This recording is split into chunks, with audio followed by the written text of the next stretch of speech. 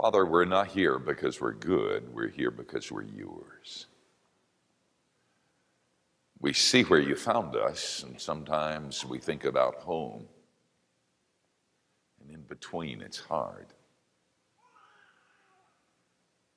Father, you know the people with broken hearts. You know those who are struggling with sin. Those who have secrets they can't share. Those who are so very afraid. You know the family problems. You, Father, know the financial problems. You know the man who had to have a drink to come this morning. You know, Father, the young woman who's making a decision about her future, and the wife whose husband said he didn't love her last night. So, Father, we're here. We're here to worship you and to hear from you. There's so many voices. May we hear yours. In this place, may we hear the soft sound of sandaled feet. Meet us at the point of our needs as you define them. And then, Father, as always, we pray for the one who teaches that you would forgive him his sins, for they are many. We would see Jesus and him only. And we pray in Jesus' name. Amen. I'm going to be reading a couple of different passages of Scripture, 3 or 4 really, and it would be better if you just listened. I'm going to be moving pretty fast through this, and I'm going to start in the Older Testament because I want you to see that the Older Testament makes reference to some important things we're going to be talking about in the Newer Testament. And I'm reading from the 62nd chapter of Isaiah, the first few verses of the 62nd chapter. For Zion's sake I will not keep silent, and for Jerusalem's sake I will not be quiet, until her righteousness goes forth as brightness, and her salvation as a burning torch. The nations shall see your righteousness, and all the kings your glory, and you shall be called by a new name that the mouth of the Lord will give. You shall be a crown of beauty in the hand of the Lord, and a royal diadem in the hand of your God. You shall no more be termed forsaken, and your land shall no more be termed desolate, but you shall be called, my delight is in her, and your land married. For the Lord delights in you, and your land shall be married. For as a young man marries a young woman, so shall your sons marry you. And as the bridegroom rejoices over the bride, so shall your God rejoice over you. And then in Matthew 26, it's the Last Supper. Jesus has just broken the bread. He's told his disciples that the bread is his body. And then Matthew continues, and he took the cup. When he had given thanks, he gave it to them, saying, drink of it, all of you, for this is my blood of the covenant, which is poured out for many for the forgiveness of sins. I tell you, I will not drink again of this fruit of the vine until that day when I drink it new with you in my Father's kingdom. And then in Revelation 19, and then also Revelation 21, there are references to the marriage supper of the Lamb. In the 7th verse of the 19th chapter of the book of Revelation, let us rejoice and exult and give him the glory. For the marriage of the Lamb has come, and his bride has made herself ready. It was granted her to clothe herself with fine linen, bright and pure, for the fine linen is the righteous deeds of the saints. And the angel said to me, write this, blessed are those who are invited to the marriage supper of the Lamb. And he said to me, these are the true words of God. And then in the 21st chapter of the book of Revelation, the first few verses there, John writes, then I saw a new heaven and a new earth. For the first heaven and the first earth had passed away, and the sea was no more. And I saw the holy city, a new Jerusalem, coming down out of heaven from God, prepared as a bride adorned for her husband. And I heard a loud voice from the throne saying, Behold, the dwelling place of God is with man. He will dwell with them, and they will be his people, and God himself will be with them as their God. And he will wipe away every tear from their eyes, and death shall be no more. Neither shall there be mourning, nor crying, nor pain anymore, for the former things are passed away. And then the 5th chapter of Paul's letter to the Ephesians, and I'm going to start reading at the 25th verse, where the Apostle Paul is teaching on marriage. And then he deviates and says some really astounding things about us, the bride of Christ.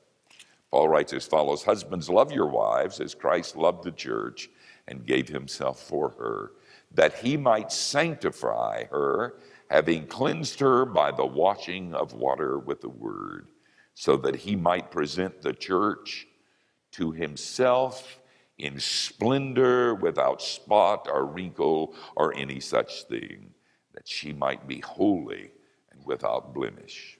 In the same way, husbands should love their wives as their own bodies. He who loves his wife loves himself. For no one ever hated his own flesh, but nourishes it and cherishes it, just as Christ does the church, because we are members of his body. Therefore a man shall leave his father and mother and hold fast to his wife, and the two shall become one flesh. This mystery is profound, and I am saying that it refers to Christ and his church. You've never heard the name Pat Arnold. I loved him much, and he loved me well. He was the last missionary out of Cuba. He retired, and he lived to a ripe old age, and we had his graduation service last year. Weren't many people there because there aren't many people who remember. It was a grand and glorious time as we sat around a grave and talked about Patrick. His son told me that as he was on his deathbed, that his father came out of the coma and said, Son, they don't need to applaud. Why are they applauding? And his son said he thought it was the oxygen mask that he was wearing, so he removed it. His father slipped into a coma, came out the second time without the mask, and said, Why are they applauding? They don't have to applaud. And then the last words that Pat spoke were these, It's the bride. It's the bride. It's all about the bride. I want to talk to you this morning about the church, the bride of Christ. I would prefer, being a guy and everything, to talk about the army of God and the fight. But God has this proclivity to talk about the bride of Christ and the marriage supper of the Lamb. I've never been a bride, but I have seen a whole lot of brides. And when you're an old guy like me, you've done a whole lot of worship services. Have you ever been around a young man who's the groom, who's scared to death and you're afraid he's going to faint? I can tell you the number of times I've said to those young men, son, they don't care about you. You could show up naked and nobody would even notice. If you faint, nobody's going to pay any attention. She and her mother have been preparing this for a long, long time, and you have to be here because it's not a real wedding without some kind of groom, but nobody cares about you. So calm down and be at peace. But this morning, I want to talk to you about a groom who's never nervous. A groom who's perfect. A groom who's taking us corporately and making us his bride. Now, before we talk about that, I want to give you 4 things that you need to remember about the bride of Christ. The first thing you need to know about the bride of Christ is that she's really ugly. She really is. If you read this passage in Ephesians, Paul says there's going to be a time, and that presupposes that it's not now, when the church is going to be without spot or wrinkle, without blemish. Paul said that because he looked at this bunch he was serving in Ephesus and the bunch he was serving in Corinth, and he was saying they are a weird bunch. God's choices. Let me tell you something. Augustine was right, and he understood, and you've heard it before. When Augustine said the church is a prostitute, but she's my mother. So the first thing you need to know about the church is that she is ugly. Are you aware that Paul said to Timothy that when you have elders in the church, they can't be a new Christian? Now, throughout the history of the church, people have taught that is because the elders need to be mature. They need to understand the scripture. They need to be able to teach. They need to have been around until they become very spiritual and very holy and very sanctified. You are very fortunate to be here this morning, because I'm going to tell you the truth. That wasn't it at all. The Apostle Paul knew that if a new Christian became an elder and looked at the church and all that goes within the church, that new Christian would become a Buddhist. And so you got to be around for a while. Let me tell you something. You're going to be committed to the church, you better be committed to people who are sinners. If you're going to be committed to the body of Christ, you're going to see division and misunderstanding. If you're going to be committed to the body of Christ, you've got to recognize that she's ugly. She's better, but she's ugly. And the scripture is so clear on that, you can't get away from it. But that's not all. The bride of Christ is not only ugly, she's also cherished. Note what Paul says, that husbands, you should love your wives as Christ. Is this weird? As Christ loved. Can you believe this? As Christ loved the church, the bride of Christ. I complain, Lord, she's a mess. And I am too. I got stuff in me it's hard to love, and I'm having real problems loving them. How can you love them? They're selfish, and they're mean, and they're greedy, and they're divisive. And he says, be quiet, son. That's my wife. That's my wife. She's cherished. God loves the bride. Listen, this is a great thing from Richard Seltzer. He's a surgeon. The book is Mortal Lessons, the Notes on the Art of Surgery. And I'm reading from that book. Listen to this. I stand by the bed where a young woman lies, her face post-operative, her mouth twisted in palsy, clownish. A tiny twig of the facial nerve, the one to the muscles of her mouth, has been severed. She will be thus from now on. The surgeon had followed with religious fervor the curve of her flesh. I promise you that. Nevertheless, in order to remove the tumor in her cheek, I had to cut the little nerve. Her young husband is in the room. He stands on the opposite side of the bed, and together they seem to swell in the evening lamplight. Isolated from me, private. Who are they, I ask myself? He and this wry mouth I have made, who gaze at and touch each other so generously. The young woman speaks. Will my mouth always be like this? She asks. Yes, I say, it will. It's because the nerve was cut. She nods and is silent, but the young man smiles.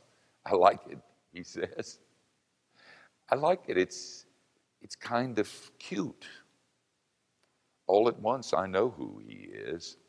I understand, and I lower my gaze, unmindful. He bends to kiss her crooked mouth. And I'm so close, I can see how he twists his own lips to accommodate to hers, to show that the kiss still works. That's what Jesus has done. don't understand, but hanging spread eagle on cross beams on a town garbage heap. He reached out to the wry mouths that are us, twisted his mouth to show that the kiss still works. Leave her alone, she's my wife. She's cherished. So the church is ugly, the bride, but she's also cherished. But thirdly, she's also fixable. I'm glad I'm not a pastor anymore, because when I was a pastor, I really thought I could fix problems, and I couldn't. I can't tell you the number of times the older I got when I listened to people confess, and I knew it was my sin too. And I listened to them telling me about their broken hearts, and I was so privileged they would let me in on their secrets. But I would sit there and say, Lord, this is not fixable. I don't have any wisdom. I don't have any Band-Aids. I don't have any medicine. This is not fixable. And sometimes I would read, but someday it will be fixed. Someday it will be together. She's ugly. She's cherished, but it's fixable.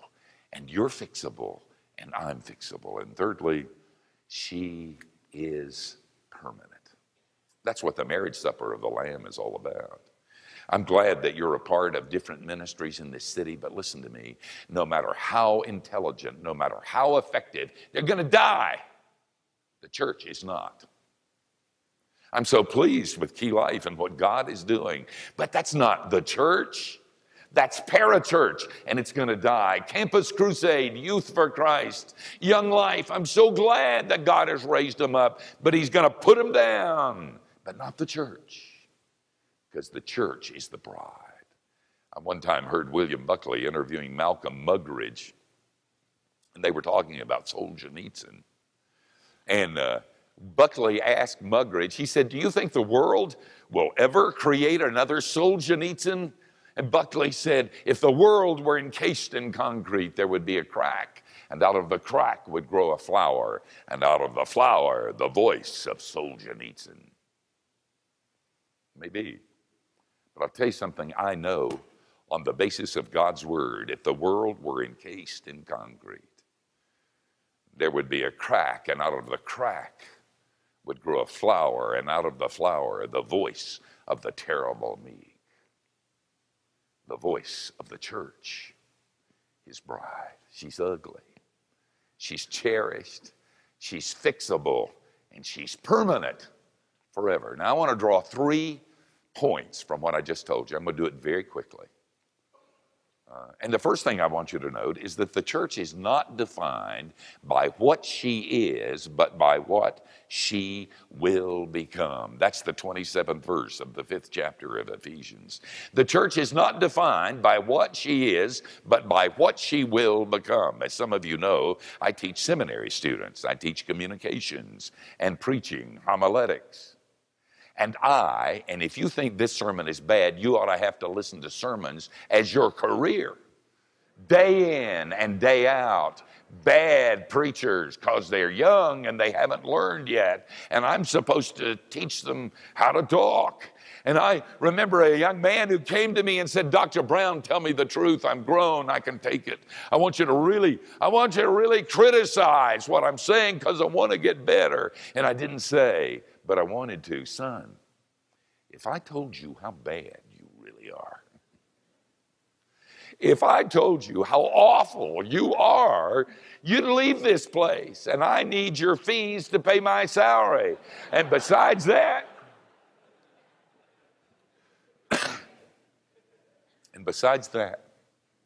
inside that shirt where the sweat is going to drip when you preach, inside that shirt, there may be another Charles Spurgeon. There may be another Whitfield. In that shirt, there may be another Billy Graham. So I listen to the sermons.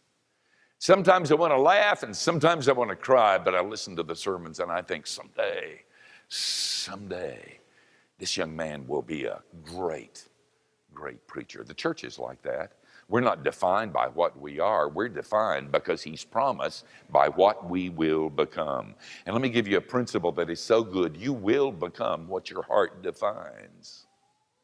you will, and so will the church, become what our hearts define. I teach a 90-10 principle at the seminary. 10% of the people in the institutional church are neurotic and mean-spirited and critical and condemning. And often they're in leadership. And I'm not here. And I tell the students, if you preach to those 10%, and if you minister to that 10%, you'll get regular raises, the way will be smooth, and you will retire with nice benefits and go and die in a old age home for preachers. But if you preach to that 90%, the lambs of God, those who will encourage you and lift you up, if you reach out to them and you love them, they'll love you back. They'll make you free, and they have a view of the church that is so good. Reach out to them and you'll go through, and I use the word carefully, hell. And if you survive, on the other side, you'll have a church that'll make a difference in your community and who will change the world. I've told you before, my daddy was drunk. He didn't come to church because he didn't think he was good enough. He would come when my brother or when I sang in a children's thing, and he would sit on the back row and he would leave. And he never said we were bad. He never said we were hypocrites. He never said anything that put us down. One time I said, Daddy, why don't you come to church? And he said, son. And he was very quiet, because I can't be there. I'm not good enough. I guess that's why I'm driven to say, you ought to see this bunch. None of them are. So you come on along. And the 90% throughout America and around the world say, let's have a church that opens its arms, draws in the people who have wounds and sins and fear. Then secondly, I want you to see, not only is the church not defined by what she is, but by what she will become. The church is motivated not by hunger, but by a banquet. Matthew 26:29. I don't know about you, but every time we have communion and that passage is read, I want to dance. Jesus said, this is good wine, and this is a good supper, and you are good friends. But this is the last time I'm going to drink a glass of wine until someday I drink it anew in my Father's kingdom at the marriage supper of the Lamb. Are you thirsty? If you're thirsty, logically that presupposes there must be water somewhere. If you're hungry, it presupposes that there must be food somewhere. Jesus said that someday, the marriage supper of the Lamb, the hunger will be satisfied and the thirst will be quenched. Fill my cup, Lord. I lift it up, Lord. Come and quench this thirsting of my soul, bread of heaven. Feed me till I want no more. Fill my cup. Fill it up. Make me whole. You're thirsty sometimes. Do you sometimes have a passion that the church be better than she is? I do. I've been doing this a long time. Not only should you not see hot dogs being made if you like them, and not only should you not see cigars being made if you like to smoke them, and not only should you not see the law being made if you want to live as a good citizen, you should not see church being made if you want to be a part of it. And I have a passion, and you do too. That's why I love you guys. A hunger and a thirst that the church be different. And the third point, not only is the church defined not by what she is, but what she will become, motivated not by hunger, but by banquet. And by the way, you will become what your heart not only defines, but desires. Thirdly, the church will be unified across some strange boundaries, not by our predilection, but by our invitation. Revelation 19:9. Blessed are those who are invited to the marriage supper of the Lamb. Let me give you a principle. When God calls one, he calls a bunch. I always have people, I get two kinds. The ones that criticize the church, and I want to say, you don't know nothing. I mean, you pagans, you criticize the church, you ought to be a part of it. I could tell you stuff that would curl your toes. I'll tell you something, I've seen the church, and I've seen what goes on in the church, but God has brought us together, porcupines in the storm, because I need you desperately. And if I cry, you have to taste salt. And if you're afraid, my hand ought to tremble. And when you rejoice, I ought to dance. And when you weep, I ought to weep with you, because we are one, we are together, because someday we'll be like him. Don Miller's book, Blue Like Jazz, Bart's reading it. And if you see that around, you ought to get that book. Don works at Reed College, a pagan place in Portland, Oregon, and he hates jazz until he heard somebody play jazz.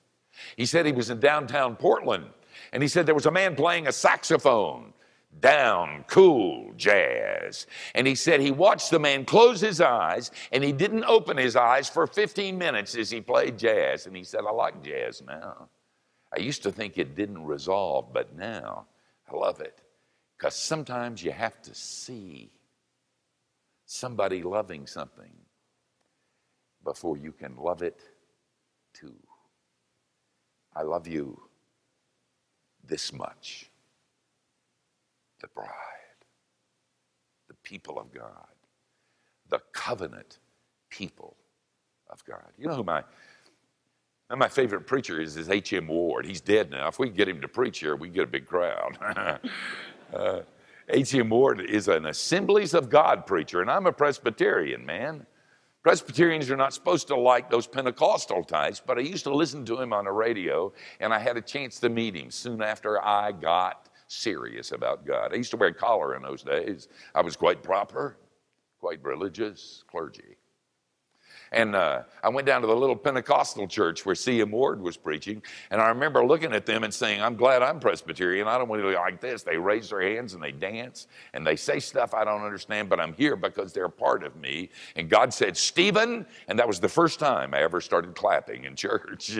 C.M. Ward was preaching that night, and he called everybody forward because there weren't many people there. And he said, you're my family. My family kicked me out. And on his radio broadcast at the end of revival time, he would always say, there's a long, long altar, and there's room enough for you. And I can close my eyes and hear C.M. Ward saying, the long, long altar. Well, let me take his imagery and spin it just a bit.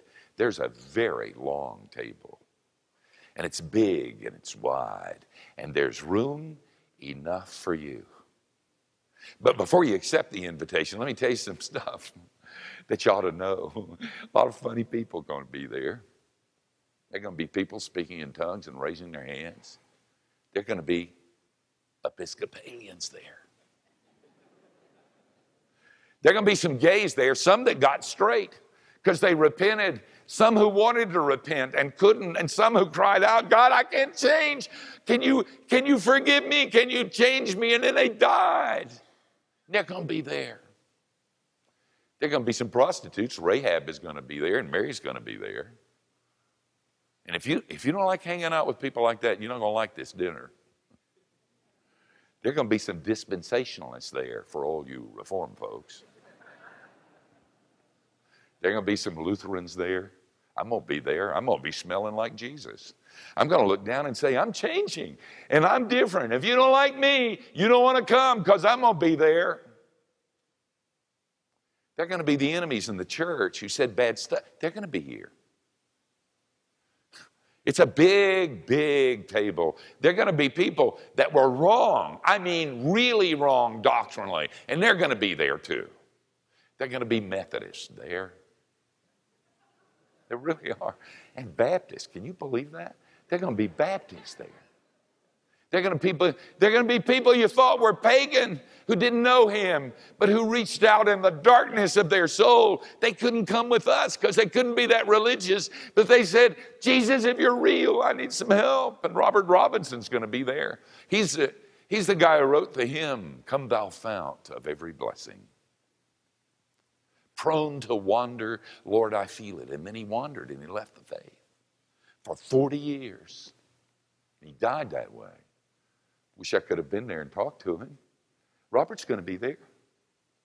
There are going to be some people that we burned as heretics. They're going to be there. There are going to be a lot of weird people. And the biggest surprise is that if you know him, you will be there too. The marriage supper of the Lamb. Look over the world. Look at the church and the people of God.